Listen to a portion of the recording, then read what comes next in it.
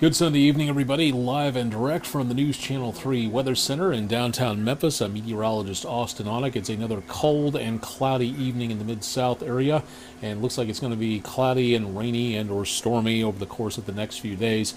So why are we talking about astronomy? Well, it's a cool thing to talk about. It's a good thing to get your kids interested in, and even though it's cloudy outside, there are a lot of things that you can do to learn more about astronomy, whether it's picking up a great book, learning more about historical figures when it comes to astronomy, like Kepler and Galileo and Newton and all those cool people from a long time ago. You can also see a lot of stuff online. You can use your iPad or whatever tablet you use or cell phone to not only download cute kitten videos, but you can also download a lot of neat and interesting things. Like for tonight, just as a for instance, I'm using the current situation set up from NASA, checking out what's going on with all of the satellites out there that they are tracking.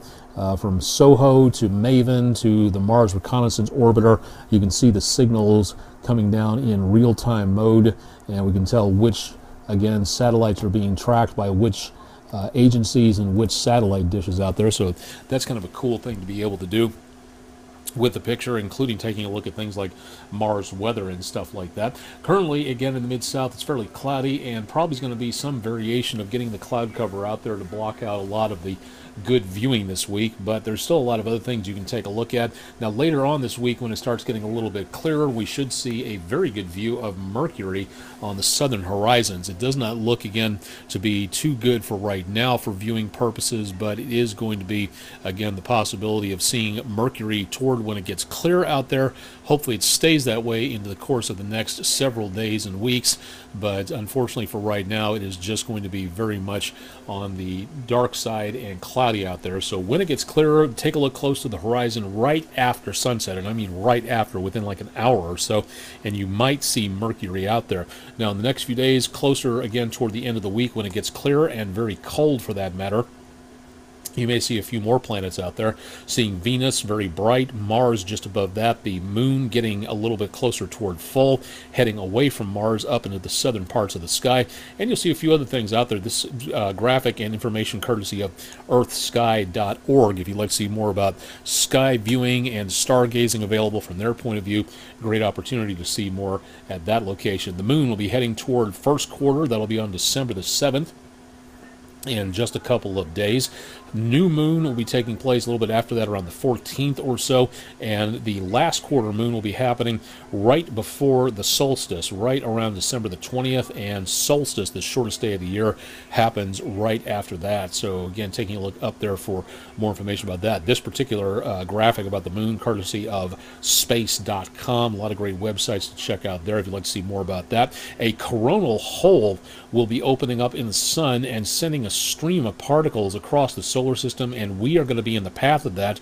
We could see some interesting effects out of that. Nothing hopefully detrimental, but we will be watching to see what goes on with that into the course of the rest of the week. We could be looking at the possibility of maybe some radio interference or interference with GPS signals, depending on if the signals are strong enough. This information courtesy of spaceweather.com. Great website to go to for information on auroras, asteroid passes, what kind of satellites you might see up there, the surface of the sun, how much, again, you can see up that direction when it comes to sunspots if you want to do some safe solar viewing. Nothing taking a look like directly at the sun, and when it's cloudy, have to use those satellites we were just talking about a few seconds ago. You can also take a look at what's going on across the cosmos, not just in our neighborhood, but beyond. Taking a look at galaxies and stars that are forming way on off into space, nebula, just incredible colors and patterns and striations at various points across the sky.